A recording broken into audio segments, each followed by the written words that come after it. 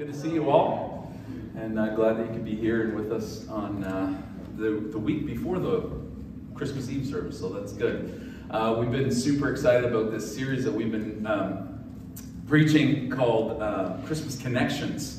And so we're drawing connections that might be a little bit deeper than you're used to with the Christmas story, and just going a little bit deeper. Week one, we talked about some of the prophetic things that were mentioned hundreds of years before they were fulfilled in Jesus, when Jesus came. And then Pastor Scott talked in the second week about dreams. And there's all these dreams that happen in the Christmas story. And so, therefore, we don't say dreams are ahead of Scripture, but dreams are part of our Christian walk in life, and God will guide us with dreams and those kinds of things. And so it's okay to dream big dreams, that your family will be saved, or whatever it is that God puts on your heart. And then last week we talked about angels, which could be a little bit controversial, but angels are all over the Bible, and specifically in the Christmas story, so concentrated. And so it's like, are angels real? And you're like, yeah, they're real, and there is an angelic realm, and there is a spiritual realm beyond the realm that we're living in. And that's proved in Christmas, just a little bit deeper. And today, like this guy, he went to his phone and said something about the Magi, and then was like, you want something about emojis? And I don't know if that happens to you on your cell phone. It happens to me all the time. I ask, Siri something, and she is like way off. So I don't think they have the AI thing down just yet. There's some improvement required, but we're going to talk about the Magi today. And going to be going through this a little bit differently than I usually do, because usually, I'll start with a story and then ask a question, we go to the Bible. And really what I want to do, I tried to kind of manipulate it into that, but really what I wanted to do today is just go through the Scripture and just read the Scripture. And so to set that up before we go there, the idea of the nativity, because the nativity's really taken a beating, hasn't it? So I apologize if you have like a beautiful nativity at your house. It's in your living room or in your dining room, or it's on your front lawn or wherever it is. And because they're like, oh, well, the shepherds, this is not technically correct. And the wise men weren't there, and there wasn't just one angel. There was multitudes of angels. And so, you can, people can have these beautiful nativity sets, and they just take a beating at Christmas sometimes. That's not true. That's not the Bible. I'm not here to, pull apart the nativity or any of that kind of stuff, because I think it's not a moment in historic time, but it captures all of the elements of the Christmas story. I still think Zechariah should be in there, just saying. Anyways, here we go. So, but the one part about the Magi specifically, because we know, and we're going to talk about this, that the Magi weren't there on Christmas night, right? When Jesus was born, the Magi weren't there. The shepherds were there, and we know that from Luke 2. We read that. We talked about all the prophecy and all that kind of stuff, and there's a bunch of stuff. You guys were in our small group. Lots of great conversation about that. But then the Magi, somewhere between 1 to 2 years later, you heard that correctly, they arrive. And they worship Jesus. They're looking for the Messiah, the one who's been born King of the Jews. And so that's what we're going to talk about today. And so as much as I don't have an issue with nativities, just let them be what they are. Don't take your theology from it, but just enjoy it. If somebody's got a beautiful nativity, just enjoy it. Just go with it, right? But the thing is, it's about the Christmas plays. Put up your hand if you were in one of those Christmas pageants when you were a kid, or saw them, and you were like the wise men or Jesus, or maybe a tree if you didn't have great acting skills. But the one part about this that we're going to dial into here, and we're going to talk about this, we're going to land on the journey in Jesus. And the one thing that we cannot adequately describe in a Christmas play is the journey the Magi took. Right? Because here's the way, because I've done productions before, here's the way the productions happen in my world, right? They go, oh, the Magi, okay, we got the Jesus, the shepherds are on there, we need the wise men to come. Oh, okay, well, we'll have them come in the side door. No, it was a long journey. We'll have them come through the back door. Right? So instead of taking 15 steps, they got to take 32 steps to get here. Well, it was over 1,100 kilometers, so I'm not really sure we're getting the scope of this. And so we're going to dial into this because we've got to make some connections today about Christmas to understand what it was like and what kind of quest these guys were actually on. It is mind-blowing. I have 14 points. 11. That'd be nice, wouldn't it? I have 14 points, so we better get to it. First scripture is Matthew 2, and Matthew is a Jewish person, obviously, and he's writing his account of the Gospels to a Jewish audience. And that's really important to know because all of the Gospel writers write from a different perspective to a different perspective. But he's a Jew writing to Jews to try to convince them that Jesus is the Messiah. So here it starts off, it says, after Jesus was born, in Bethlehem in Judea, during the time of King Herod, Magi, wise men from the east, Persia, came to Jerusalem. So these are 19 words in this little piece, and I have 4 points just in this verse alone. Number one, he is really well, this is a freebie. This is a bonus point. But I just thought of that as I was reading it. So hey, that's good. Jesus is speaking through me even now. But, after Jesus was born in Bethlehem in Judea, he's talking about the Micah passage that says, well, where's he going to be born? He's going to refer to this, but he's saying it right up front. Okay, so point number one, it says that at this time, King Herod was the king in Jerusalem. He was the king of the Jews. And that's true. So now, if you send emissaries from one place, one ruling place to another, and in this time, Jerusalem and Persia actually had a pretty good relationship going on. So scholars believe that this was sort of a diplomatic visit. That the kings from one side have to check in with the other king just to make sure everything is copacetic. So they came and they kind of land in Jerusalem. This was from the king of the Nabateans who were in Persia at the time. Point one. Number two, and this is the part that a lot of people will miss. In fact, I think most of this we miss because we just read it like those Christmas pageants. And it's just like, should the wise men come through that door or that door? And then they get there and it's like, okay, they're good. The second point is, Matthew is a Jew and he's writing to a Jewish audience. And these people are as raw pagan as it gets. These people are pagan astrologers. And they show up in the Bible. This in textual criticism is called the criteria of embarrassment. And what this does for this account is it gives so much credibility. Because if you were Matthew and you wanted to kind of sway a Jewish audience, you would not put this story in here. You would say, who came? Okay, well, that's not going in there. Because if it does, they'll be like, well, why did we put in the fact that these guys are coming? These guys aren't even us. Like, what? This doesn't make any sense at all.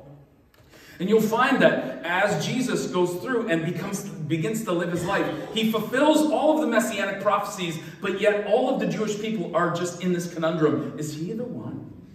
Right? You have that tension the whole time. And this is the story of Jesus. So right out of the gate, you got this whole criteria of embarrassment. It brings so much authenticity. Because if you're Matthew, you don't bring this in unless this is a really, really significant point. These guys were pagan astrologers.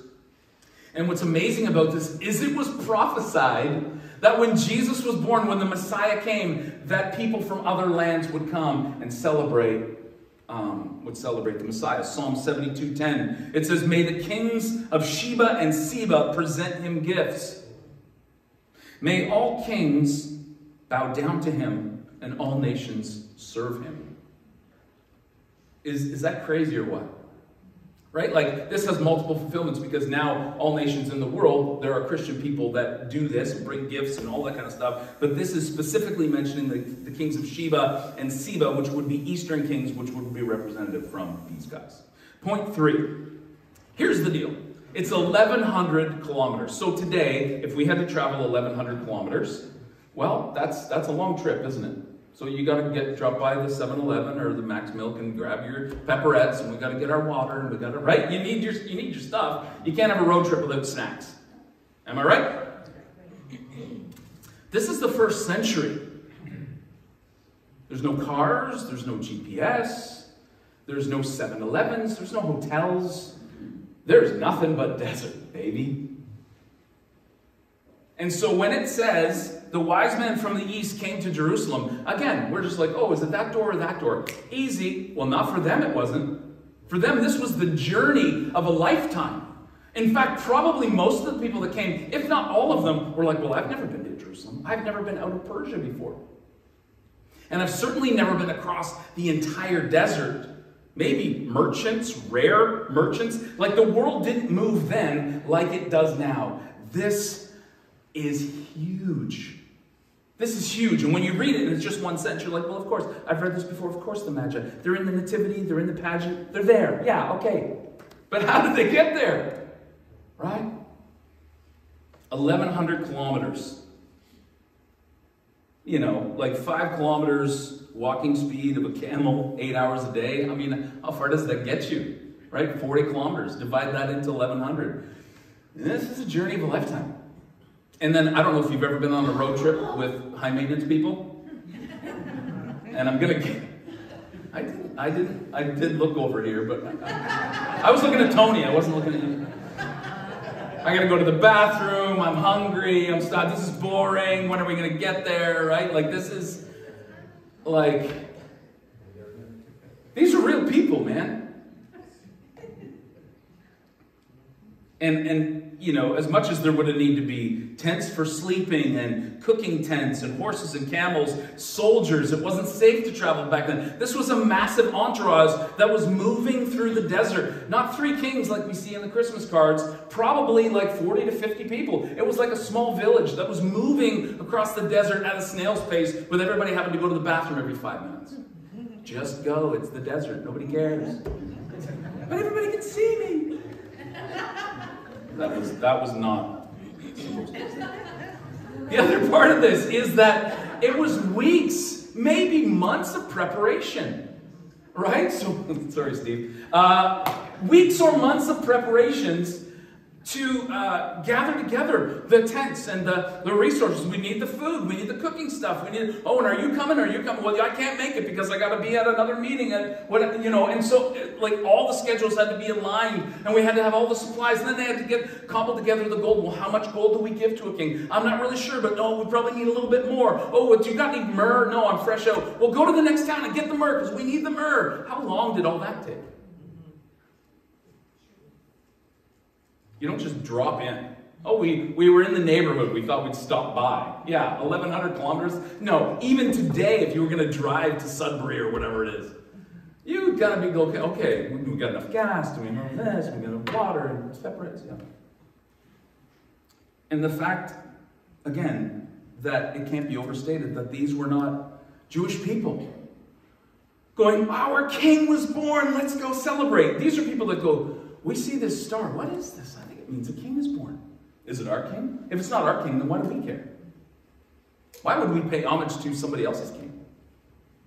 But we're going to go to all this work, make all these preparations, you know, winnow down the list of people who are actually going, bring these costly gifts, make sure that there's soldiers and security and all that stuff, and then we're going to make this 1,100-kilometer trip through the desert for months and months on end, where everybody's on everybody's last nerve. For somebody else's king? That doesn't make any sense. None of this makes any sense whatsoever. So why would they do this? And this is the part that blew me away. And when I was thinking about this whole series, I wanted to get to this point here. Because we just studied the book of Daniel. Right? We just came through a 14-week study of the book of Daniel. And where did Daniel go? To Babylon. And where is Babylon, the capital city of? Persia. Interesting. Okay. Well, Daniel 9 tells us with incredible accuracy the year that the Messiah would be born. Mind-blowing stuff. So check this out in Daniel 9:25. So this is the Christmas connection at a deeper level. No one understand this. From the time the word goes out to restore and rebuild Jerusalem, remember it had been destroyed and was in ruins, until the anointed one. The first time in the Bible that the Messiah is mentioned. Mashiach Nagid is the Hebrew. And this is the Savior, the one that will save everybody from their sins. First time it's mentioned. And it gives a bit of a formula here. Until the anointed one, the ruler comes, there will be 7 sevens, or these are weeks of sevens, and 62 sevens. So 49 plus 434, even I can do that math, 483. So from that date, when the decree was made until the anointed one would come would be 483 years. It will be rebuilt with streets and a trench, but in times of trouble. And we all know that right? This all happened. This is all, we go through Daniel and then Ezra, Nehemiah. If you read those scriptures, you will read all of the decrees that happened and when they happened. And so these astrologers, for whatever reason, and we'll read about the reason in just a second, were anticipating a king would be born in and around this time. They're like, okay, well, we're at, what are we at? 482, 481, we better be watching, right? So check this out, and this just blows my mind, because it's almost 500 years later. Daniel 2:48, it says, well, and a little background. So you remember in Daniel, if you remember the story, Nebuchadnezzar has this wild dream of all these beasts, or actually it's a statue. Daniel has a similar dream later on in the book, but it's this statue, and he has this dream, but he goes to his wise men, his astrologers, and he says, hey, you guys need to interpret a dream for me. And they're like, okay, sure, lay it on us. Tell us what it is and we'll interpret it for you. He's like, no, not so fast. You need to tell me what I dreamed, which is impossible. You need to tell me what I dreamed and then give me the interpretation for it. And they're like, sir, that's impossible. Nobody can do that. Right? And so enter Daniel, because everybody's going to get, their heads are going to get chopped off. And so Daniel steps into the moment and goes, well, can I give it a shot? Just give me 24 hours. He goes home and he prays with his 3 buddies. And all of a sudden God reveals to them the dream. Again, impossible. Even the magistrates there say, only God could do this. And so Daniel shows up and he's like 17, 18 years old. And he's like standing before this king. And his life is on the line. And he says, okay, king, this is what you dreamed, bang, bang, bang, bang, bang. And this is what it means, bang, bang, bang, bang, bang. And the king's jaw drops to his chest and goes, only God could have revealed this. You know why? Because God was in that moment setting up Christmas. Why? Because of this verse. Then the king placed Daniel in a high position and lavished many gifts on him. And he made him ruler over the entire province of Babylon, aka Persia, and placed him in charge of all its. So you got this Jewish kid who knows the laws of God, and we see him reading the laws of God. And then what ends up happening is he starts to download all of God's promises from before to all of the wise men in Persia. To the point where he's going like, there's a Savior coming. There's one that's going to save us all from our sin. And so generation from generation to generation, because back then you always took your father's job, right? So what they believe is that these astrologers passed this information down from generation to generation. All of his Daniel 9 stuff, all of his Daniel 7 stuff, they knew it all, and the Jewish people didn't. Is that crazy or what? And so now you have these Magi, these wise men traveling 1,100 kilometers when they see a star. It gets even better, because I'm going to tell you when the prophecy for the star happens. But Daniel, you can see this connection. You're like, well, how did they know? How did they know to go to Jerusalem? Well, if you make that connection, all of a sudden you know that they were sitting there, and Daniel was saying, well, we know that the world is going to be saved, and it's going to be saved through this guy. Here's the time. I was given a vision. Here's the time. All this stuff. He totally lays it all out for them. He trusts all those Isaiah prophecies, the Jeremiah prophecies in Psalms, all of those things, until they saw the day they saw the star appear. And when they saw it, can you imagine? Like, oh my goodness, he was right.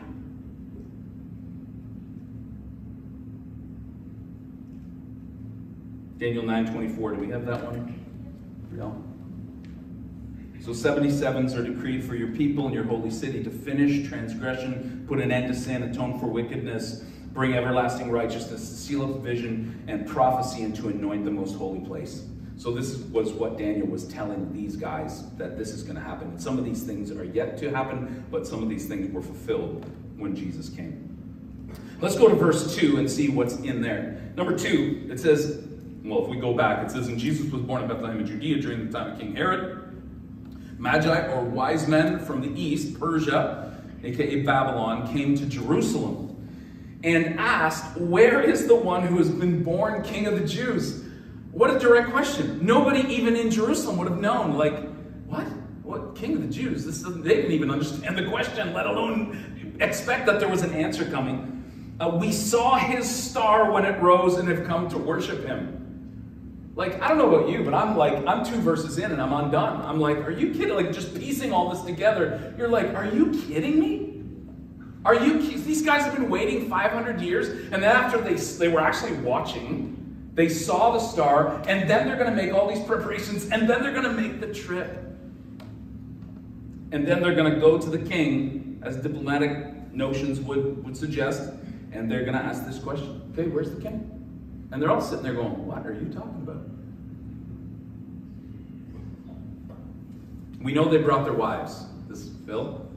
We know they brought their wives because they asked for directions. Right? I've been waiting for that one all week. I'm like, where is the one? Like, no, I'm fine. I know exactly where we're going. Oh, you don't. So the wives were there. We know this. This is a big entourage.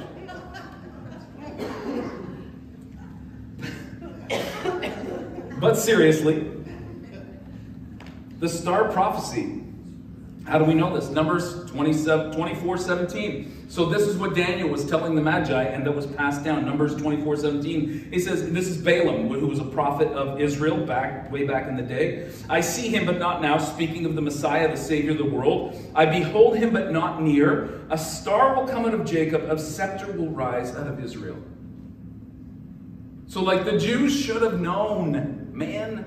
They should have been watching, and they weren't. And it took pagan astrologers to kind of go, hey, your scripture says there's going to be a star, and there was one, and we've come, and where is this guy? He's apparently going to save the world from its sin. And they're like, we don't have a clue. We don't even know.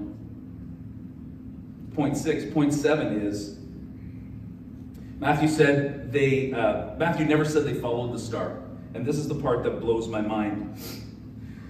If you'll notice, it says that we saw his star when it rose, and then after they get directions to go to Bethlehem, then they see the star again over his house.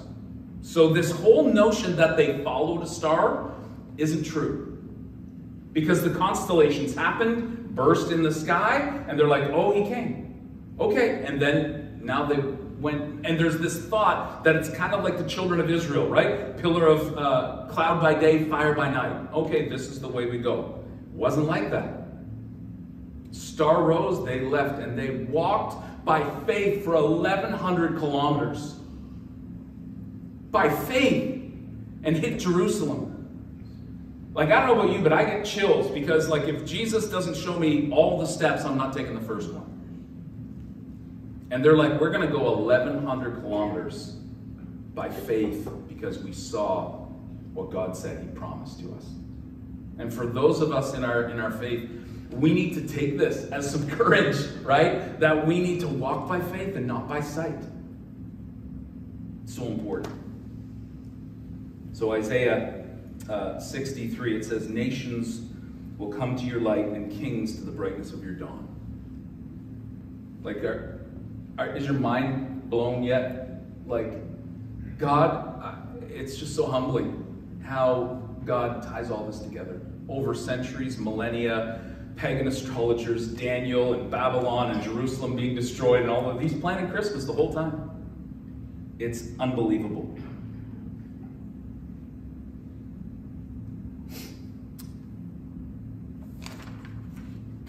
So let's go to the text again. And it says, when King Herod heard this, he was disturbed. You would be, right? A, you probably should have known this was coming because you're probably not concentrating on the right stuff. B, did you mention another king is coming? What does that mean for my kingdom and my kingship? So I love this though as well. It says, and all Jerusalem with him. So the king was disturbed. But obviously, if an entourage of 50 people show up in your town of, 50,000 or whatever, it's like, did you see all those people come in? What are they doing here? They're not from around here, are they? Why are they here? Like, are they going to, right? That would have been absolutely daunting. When he had called together all the people all the people's chief priests and teachers of the law, he asked them where the Messiah was to be born. In Bethlehem in Judea, they replied. Because I'm not sure they were even privy to the question, but he's asking this question to kind of like, maybe he goes aside and says, hey guys, like, where's this guy supposed to be born? Because I got to tell these guys, right? He didn't know they were asking about the King of the Jews. For this is what the prophet has written, but you, Bethlehem, in the land of Judah, or Bethlehem Ephrathah. Remember, there were two Bethlehems, right? There were two Bethlehems. There's one in the north and one in the south, and it was the one in the south. Bethlehem, in the land of Judah, are by no means the least of the rulers in Judah, for out of you will come a ruler who will shepherd my people Israel. So all of a sudden, for Herod, he was probably disturbed before, and now it probably moved into like, I'm a little bit terrified here. Like, wait, what? So this is a true thing that these guys, they tell me this cockamamie story that they saw a star and now they're here on our front door. I don't know anything. So you're telling me this is actually in the Bible. And then we read that a couple of weeks ago in Micah 5:2, where he's literally quoting this scripture. And what's amazing about this is that Daniel would not have been able to give them this information. Why? Because Micah was written after Daniel. Right? So he tells them the number stuff. He tells them all the Isaiah stuff. He tells them, because he has those scrolls. But Micah's not going to be written for another 100 years or 200 years. And this idea that there's two Bethlehems, one in the north and one in Judea in the south. The distinction is so important. So then verse 7, it says, then Herod called the Magi secretly and found out from them the exact time the star had appeared, past tense, so we know that they didn't follow the star. And also, we also know that they knew the exact time. They were watching, they were waiting, and they documented, okay, well, this is exact time when, because remember Daniel told them 483 years, it's going to happen. And so he sent them to Bethlehem and said, go search carefully for the child, and as soon as you find him, report to me so that I too may go and worship him. Yeah, right. That's in the Message. If you read the Message, it's like, yeah, right, in brackets, italics. After they, sorry, it's not. It's not a little bit. After they had heard this, the king went on after they had heard the king, so after the meeting, they went on their way, and the star that they had seen when it rose ahead of them until it stopped over the place where the child was. And when they saw the star, they were overjoyed. Confirmation. Confirmation. Can you imagine? You're on this wild goose chase, 1,100 kilometers, all the pea breaks, all the pepperettes, all the stuff that you had to put up with along the way. You finally get this information from the king, and then you go to this place and you're like, okay, well now what do we got? Star. Bang. What started the whole thing is the thing that confirms it all at the end. And then, again, this is such a trope of the Christmas story that we miss it. We miss the fact that these Magi have traveled 1,100 kilometers to worship the King of Kings and the Lord of Lords, the Savior of the world. And so on coming to the house, they saw the child with his mother, Mary, and they bowed down and worshiped him, like we read in Psalm 72. And they opened their treasures and presented him with gifts of gold, frankincense, and myrrh. Gold, frankincense, and myrrh.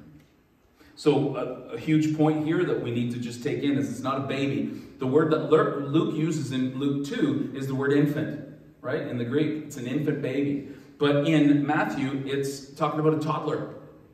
So this is not an infant. So some time has passed, and that's the time that it takes for the Magi to get to visit. But then the gifts seem like 3 random gifts, don't they? And for us, of course, we know it. It's part of our lore. It's the part of we need 3 wise men because there's 3 gifts. And you can't have one guy holding 2 things and going, why do I get that to hold 2 things? Like, why doesn't he hold it? Let's just put 3 in there and there'll be no fighting with the wise men. But gold, frankincense, and myrrh. And this is all very specific. Why? Because they had talked to Daniel. And check this out. This is mind-blowing.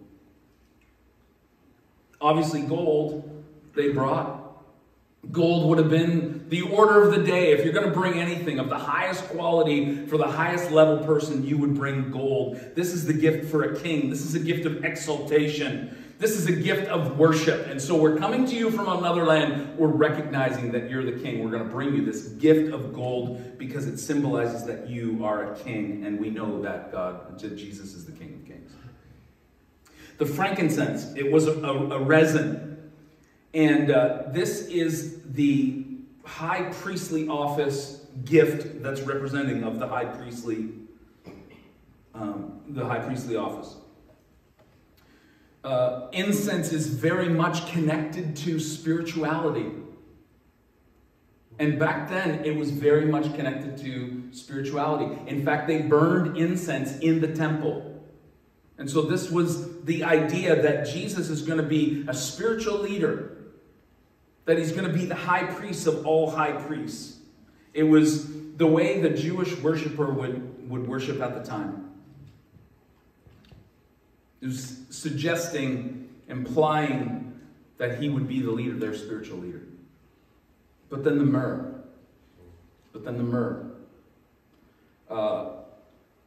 This is the most obscure gift of them all. Because the gold we get, thank you so much. I like it when you come over 1,100 kilometers and give me gold. Yeah, that's great. I'll put this in the bank. That's great. Oh, and this smelly stuff, that's awesome too, because I love my house to smell nice. I love to worship the Lord. The myrrh is the one that's kind of like, why did you bring this? Myrrh is the gift that represents the fact that he's going to die.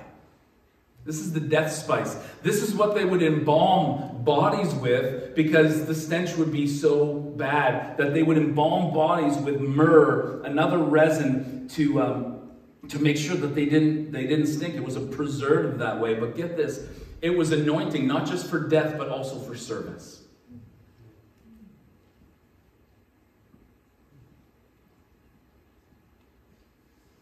Super costly. Super bitter smell. So, I mean, I don't know if you've had a baby. We got some baby stuff happening here today, right? And our grandkids are landing tomorrow at 6 o'clock. Thanks for asking. But if you're going to a baby shower, you bring the diapers, you get the crib, you get the stroller, you get the car seat, you get all the stuff. But if you were ever to bring a casket to a baby funeral, you probably would not get invited to the next shower, right? Like, even if it was like worth a lot, which this was. This was so over the line. Thanks for bringing the death ointment for my baby. Like, how do you write that card, right? Oh my goodness. But check this out in Daniel 9:26. They knew this. They knew he's going to be a king, he's going to be a priest, and he's going to die for our sins. In Daniel 9:26 that we've just been reading about, it says, the anointed one will be put to death and will have nothing. So these kings not only saw the star and made the trip and honored him as the king and the savior of the world and their spiritual leader, but they went to the point of going, we know he's also going to die for our sins because Daniel told us this. And so here's this most obscure gift that nobody would ever give to a baby, and we're giving it to him because we know the purpose that he has for our life. Like, I don't know about you, but when I read that, I just start to weep. Because God knows all this. Like, what kind of God do we have when literally, as orbits are going around, and we know, and from, James Webb Telescope and Hubble Telescope and all the, study we've done in the last recent years, that there are planets that are circling around planets, and there's, constellations in the sky that kind of move and shift, and all these things happen. And somehow in God's economy, God tells Daniel, oh, by the way, XYZ is going to happen, in 483 years, and the stars are literally going to align because I caused that, so that I can tell you that I'm sending a savior. So that 3 pagan astrologers can notice and then go and confirm that this is the one who is going to save our people from our sins. Like, what kind of God do we have? Some people question, well, is God really omnipotent because he didn't heal my cat when the tail, and they had to cut the tail off? Well, God was maybe busy making the cosmos, come into line with what he wants for his plan and his purpose. Maybe he's got some bigger fish to fry. You know what I'm saying? Sorry about your cat if the tail. So, and then in so true God fashion, in verse 12, it says, and having been warned in a dream not to go back to Herod. They returned to their country by another route. Which says to me, if you truly encounter Jesus in a worshipful experience, that you do not leave the same way you came. When you encounter Jesus, the reality and the truth of who Jesus is, you don't leave the same. And I don't know, that's like just a weird detail to have in there, right? And being warned in a dream, don't go that way. Because he's got some bad intentions. And then, of course, we know the next man, and also Joseph, you need to get out of Dodge too, because he's coming for you, and he's coming for your baby. So, we gotta close, but, I don't know about you, but I'm moved to tears as I just look a little deeper, right, into these pagan astrologers that just show up, that they're in our nativities, they're in our Christmas plays, and it's like, okay, well, yeah, they've always been there. But when you go a little bit deeper, you're kind of like, this is really significant stuff. Like, this is really important to the credibility and to the authenticity, the veracity of the story, and what Jesus actually did for us at Christmas. Like, God blows my mind. And what we talked about at small group a little bit, we talked about a lot of this stuff at small group on Thursday. As we look through and we talked about the first week of prophecy and the second week of dreams and the third week of angels and then this fourth week where it talks about pagan astrologers, and you got the cosmos involved and you got pagans involved and you got dreams involved and you got spiritual dimensions involved with all the angels and you got all these prophecies happening with all these people throughout all time. You're just like, God involved everybody. Shepherds are in, Zechariah, you're in, everybody. And it just goes to show that there was this all-inclusiveness to the Christmas story. From the cosmos to the angels, to working with dreams, to pagan Gentile people, to lowly shepherds, blue-collar dudes, to Mary and Joseph, who was like, well, they didn't rate, they're just ordinary people as well, and you're going to have the Christ child. It's a story for us. It's a story for us. And so, as we close, what's the takeaway? What's the takeaway? Well, I'm glad you asked. I was going to make a joke about, like you need the pepperettes, you need the water, you need all the stuff, right, to go on the road trip, but you also need a playlist, right? Now you can't go like my daughter, right? She'd be like, well, I got to go to Spotify, am I connected? Because we're going to listen to Taylor Swift the whole time. And, and that's when I text you guys, pray for me. I'm listening to Taylor Swift. So I was thinking about, the proclaimers, I would walk 500 miles and I would walk 500, right? Come on, Camel, let's go, keep going, right? And I was thinking about Neil Young, Heart of Gold, right? I'm keep me searching for Heart of Gold. And then I linked onto YouTube. Still haven't found what I'm looking for. And this year I read Bono's biography. And I thought, well, that's an odd title for a guy who's found faith in Jesus, isn't it? And so in the biography, he has a chapter entitled, Still Haven't Found What I'm Looking For. And they go, and he even says, some people would question this and go, well, didn't you find truth? He said, you never arrive. You never arrive. The life in Jesus is a constant quest. It's a constant learning. It's a constant understanding. It's a constant growing. It's constant motion. You're always running from something, right, in your quest, or you're running to truth. And although you might find it, there's still work to be done. There's still road ahead and things that God wants you to do in your quest to serve Him and honor Him. It made me think of the old book, Pilgrim's Progress. Have you guys read that book? Yeah. Like at one time in the world, this was next to the Bible, this was the most read book in the entire world. Most published, most purchased, all that stuff. And the Pilgrim's Progress was written in 1678. It's an allegorical story where the main character, whose name is Christian, gets this book and he reads about leaving the city of destruction and finding his way to the celestial city, right? From darkness to light. He reads this book and he finds out and he sets out on this journey to salvation and he encounters all of these characters along the way. There's the character of family, which he has to leave to go on his quest. He finds evangelist, he finds obstinate, he finds pliable, he comes across a swamp. He finds a man named Help. He finds the worldly wise men. He finds legality. He finds faithful, helpful, and mercy. He finds all of these people along the way. And the reason why this book resonates, because that's us, isn't it? We're all on a journey. And we're all searching. And I pray that God has shown you his star, and that you're in process and you're working your way toward his star. But that's not the end of the story. It's not like, okay, well, we arrived, we gave him the gifts, and that's it.